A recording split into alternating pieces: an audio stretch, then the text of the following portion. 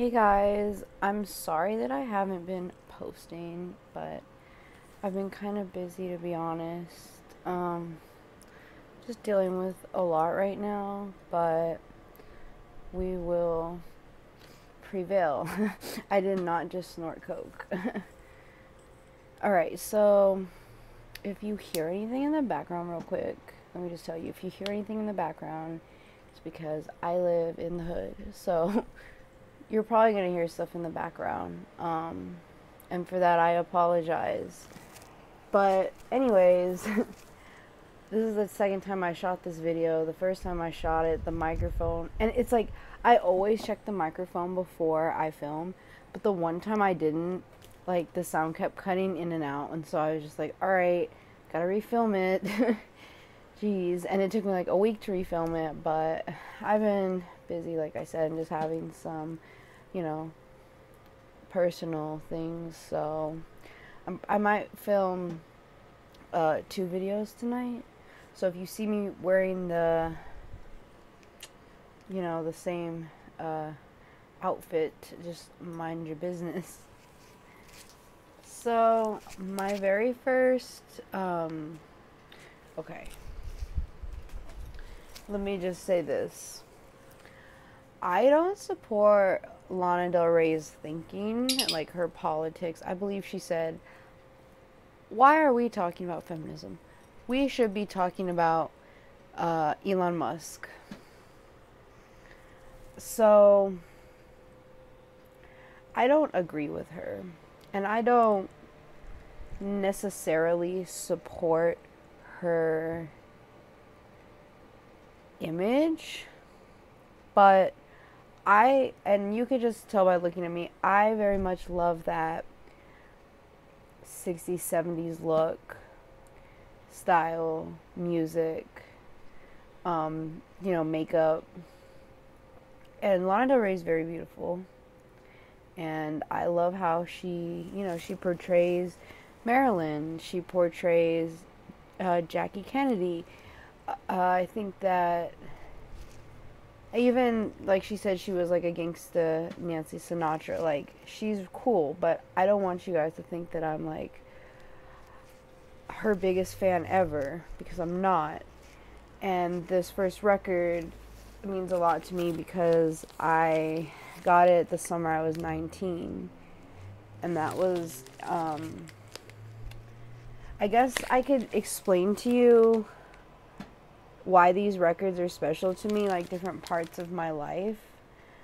But this was the summer I turned 19, so this is her third album, I believe. And I liked her in high school, but I didn't love her. And when this album came out, I loved this album, and it's got more of a rock and roll feel to it because, and I'm trying to think of his name, and I think his name is Patrick. But he was in the Black Keys and he produced this. So I think that's why it's got that rock and roll sound. But I like how she has that old school Pepsi peyote shirt. And this was like an alternate, like, rare copy. And it was colored. There's a blue one and a purple one. And I definitely have these in paper sleeves. They're not in there smacking together.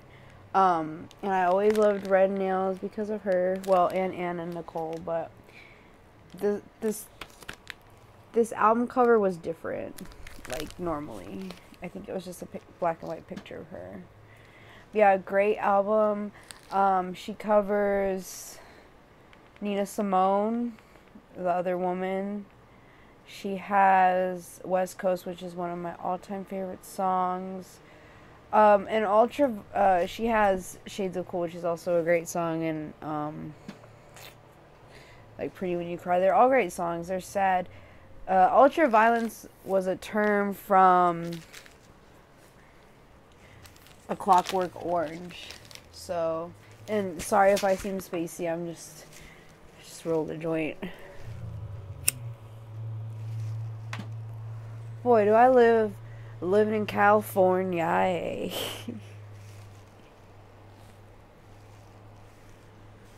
So, This record.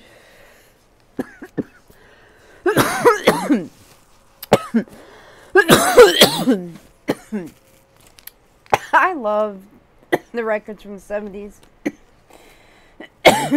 because they're always so happy. You know, and is this the best of Al Green? Yeah, it's Al Green's greatest hits, because I was going to say, damn, every song on this record is a hit. God, I love Al Green. I love Al Green. I saw him one time. I went to Outside Lands. This was like 10 years ago with my mom, actually. And it was in San Francisco at Golden Gate Park. I think The Strokes. I don't remember who headlined that day, but it was a rock concert, but Al Green was there. So I got to see him, and that was pretty cool. And you know that scene from Pulp Fiction where they play Let's Stay Together. Let's stay together. Like, you cannot be sad and listen to Al Green, because all that music just got you dancing, got you feeling good, you know. And I remember my friend Ayana one summer, like years ago, she had this CD and it said, like, please return to the Oakland Library. And like, she was just always playing that CD. I think it was this one, Al Green's Greatest Hits. Yeah. Oh yeah, so I also wanted to show you all of my like Velvet Underground records, but I have some missing, and I have some like Lou Reed solo stuff too, and some of them are missing. Now here's another one that like is just like Lana. I've heard that Lou Reed was a really racist man. I heard that Lou Reed was a wife beater. I don't love Lou Reed like as a person, but as an artist I do, and it's a thin line, you know, separating the art from the artist. Sometimes you can't. I can't enjoy Marilyn Manson's music. I can't sit there and, you know, rock out to some Marilyn Manson. Like, no. Harvey Weinstein. But then it's like, well, can you watch any Quentin Tarantino movie? Can you watch Good Will Hunting? I think Weinstein produced that. It's like, it's hard. And even like Baby Driver, because I was talking to my friend about Baby Driver the other day, and I was like, you know, questionable guys in that movie. Kevin Spacey's in there, but it's one of my favorite movies ever. So, if something came out about Lou Reed saying that like he raped a bunch of women, or he was, you know. And I don't know if I could say that on YouTube, too. Like, I hope that doesn't demonetize me, but I don't have ads anyway. But if something came out about Lou Reed that was bad, like, really bad, I mean, like, what he did was bad, but I'm just saying, like, something horrific, of course I wouldn't listen to his music anymore. But I really do enjoy his art. I think he was a cool poet, and I think he'd been through a lot in his life. Oh, my God, Joey's right here. And you know what Joey does? He's known to bite on cords. So I need to watch the microphone. He's got me so nervous right now. I'm just worried about him because it's super hot. It's like 100 degrees today. But anyway, I'm going to do a video about Joey. Joey's my rabbit. I don't know why I assumed that you knew who Joey was. But yeah. Okay, so let me start off with my Velvet Underground stuff. Then my Lou Reed stuff. So I Got Loaded. One of the best records ever. Man, this also really reminds me of when I was 19, honestly. I used to listen to this so much. You know, and Oh Sweet Nothing is such a, like, I mean, almost every song on here is amazing. There's a couple that, like, I skip. Wow, 1970. And this is without, what is her name? Nico. There's a movie about Nico. There's a movie about her on Hulu. You guys should watch it. It's pretty good. Okay, so, yeah. I would like to have the real one day, like, where it peels off. But this is cool too. And this also really reminds me of when I was 19. I listened to a lot of Velvet Underground when I was 19. And I guess it's because it's around the time when I first got my record player. So it's funny because there's a song on here called Venus in Furs, and my spam account on Instagram was called Beavis in Furs. Oh, and European Sun, like the guy on Instagram, he's a tattoo artist. I would love to get a tattoo from him one day. Of course, Sunday Morning's awesome. I'm waiting for the man. I did a fucking essay on heroin in high school. Not high school, college. And then, of course, I have the Best of Lou Reed, Walk on the Wild Side. It has the price tag on it. Oh, no, that's when I bought it. Okay, $13.95. Yeah. Walk on the Wild Side. Like, I heard that was, like, banned on the radio because he said given head. And yeah, they wouldn't allow that on the radio, or they bleeped it out. But I remember the day that Lou Reed died. I think it was my first year of college, and I had never really listened to him, but they were playing him on the radio, and I was like, wow, this is a really good song. And you know, he really started the glam rock trend, I feel like. These are so dusty, oh my god. Here's another one. I think this one has I Love You, Suzanne. That's like the Smells Like Teen Spirit of this record. So crazy. Like, look at that 80s graphics. Here's another one. Every song on here is good, and like there's also a movie about Brian Wilson, the singer, on Hulu. You guys should watch it if you are into that sort of thing. I love Brian Wilson.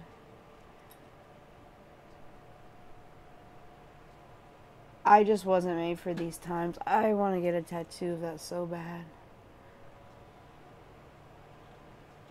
And you know what? The guy who was in Little Miss Sunshine, which is another one of my favorite movies, he played the emo kid that didn't talk. He plays Brian Wilson in the movie. Capitol Records.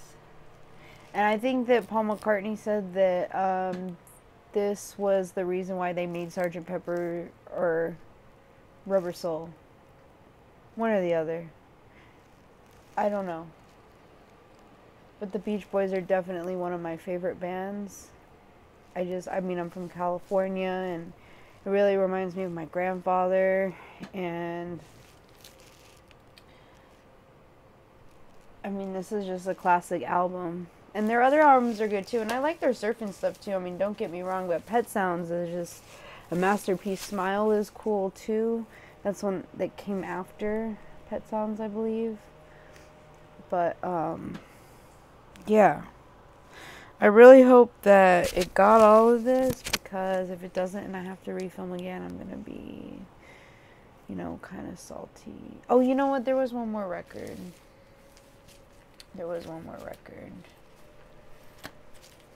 Slayer. And I saw Slayer in Oakland at the Fox Theater, and Suicidal Tendencies opened, or Exodus opened, because Exodus is from Oakland, I think.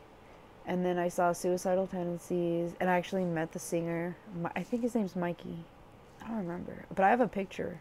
But anyway, yeah, Slayer. What is this, 1986? 1988. You know what? And it's on Def Jam Records, and you know it's produced by Rick Rubin. So that's really cool. And you know what? That's gotta. You know what? I was gonna say he's got an Oakland Raiders shirt on. He has an LA Raiders shirt on. Yeah, I'm pretty sure. I was like in love with. I was like in love with him. This is so cool though. Like, I really wanna take a picture and like show like Dean Del Rey or something, because I know that guy's into it. I like comedy a lot, so he's a comedian. But look, that's so fucking cool. I didn't realize it had the lyrics on here too.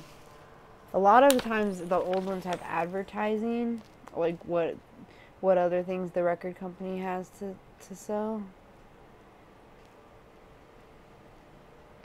This is like fucking historical shit right here. It's old, and my nose is running because of these fucking dusty ass records, but another great record. So yeah, I plan on doing a lot of these because I have a lot of records and I have a lot of different stories like that go with, you know, the time period in my life, and your collection tells a story. And before I go, I just wanted to say that like there's this part in Almost Famous, which is a Cameron Crowe movie, and like the main character, she was like, if you ever get sad and lonely, just go to the record store and see all your friends. So that's how I feel a lot, because I'm, you know, like I love music so much, and it's just a huge passion in my life, even though I don't play an instrument, but I appreciate music a lot. So it's just a huge part of my life, and I love makeup and I love fashion and I love like those types of things, but music's also a huge part of my life, so I can't just cut that out of my out of my YouTube channel, you know what I mean? So anyways, I'm happy you're here. Please subscribe. I think you could put the post notification bell, and then you'll see when I upload, which is usually in the mornings during the week, because I did a poll on my Instagram and most people wanted to see the videos during the week and during the mornings, so that's when I upload. And yeah, thank you for watching. Bye.